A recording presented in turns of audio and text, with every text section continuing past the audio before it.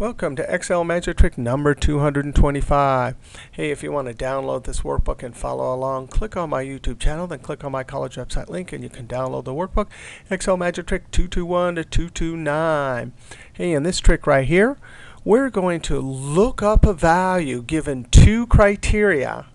We have a little table here, and the problem is there's some duplicates in this first column. Now, I've done a few other videos on this topic, and this will be an alternative method. I actually just added a new playlist that's called Lookup for two variables. And it's got two variable lookup and two variable lookup when you have duplicates like this. So let's see how this is done. First, I want to name this column and this column and this column. So I'm going to highlight the table, and because I have my name at the top of each column, I can just use the keyboard shortcut Control Shift F3. This works both in 2007, 3, and on back. I'm going to say just the top row and then click OK. Now I should have my names up here, and sure enough I do. That'll make creating the formula a little bit easier. Now I'm going to see if I can make this a little bit bigger here. Okay, and we're going to have some criteria here. The first thing we want to do is we want to do index, because we are going to look up something, and index will allow us to look up. Now the array we want to look up, let's take a look over here, is price. This is our ultimate goal, but we have two criteria, and the columns are right before the price. So we'll just put price for the lookup array. Now I'm going to hit F3 to paste a name, comma. And now to get our row number, we'll do an if. We'll do a big if with two criteria. If, and we'll say date 1. So I'm going to hit F3.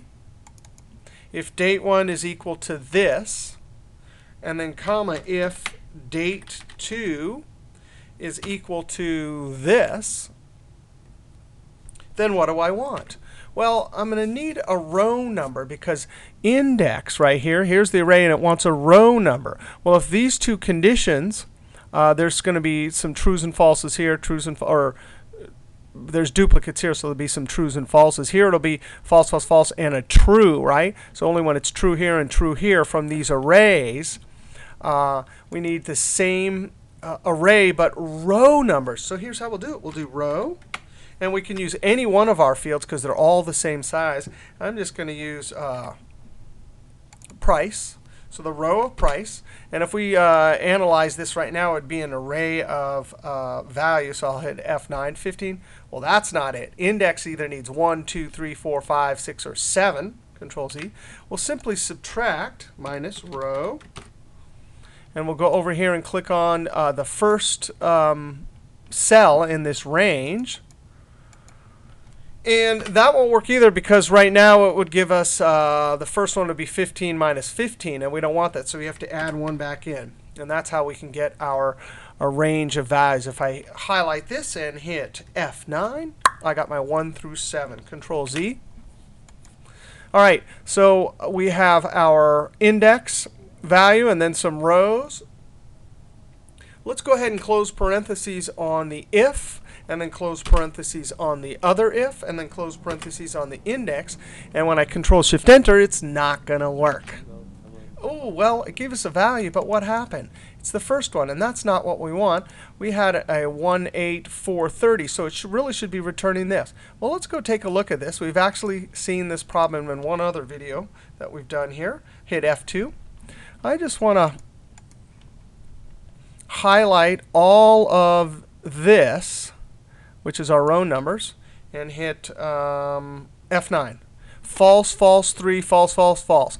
Aha! Now what's happening here is this row number here, this index function is expecting a single row number. So when an argument that's expecting a single number sees an array, it just takes the first one. And actually, if you run index with a 0 as a row number, it'll take the first one. So we got to figure out how to get that 3. Control Z. We've seen this one time before. Oops. Uh-oh, Control Z. Oh, I just wrecked my formula. Luckily, I can escape.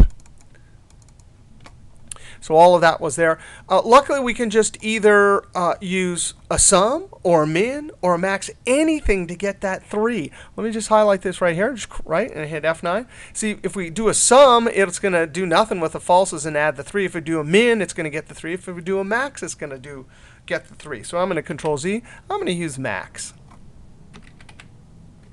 And then come to the end, and now we can see that it will get that individual 3 if I hit F9, and sure enough, that's what we want, Control Z. And I'm going to Control Shift Enter. So let's see how this works now. I'm going to select 2. And we have these little increments. So this is 2 to 4. So I look down here, 2 to 4 and 376. So there you go. That's how to do a two-way lookup when there's duplicates in the first column here.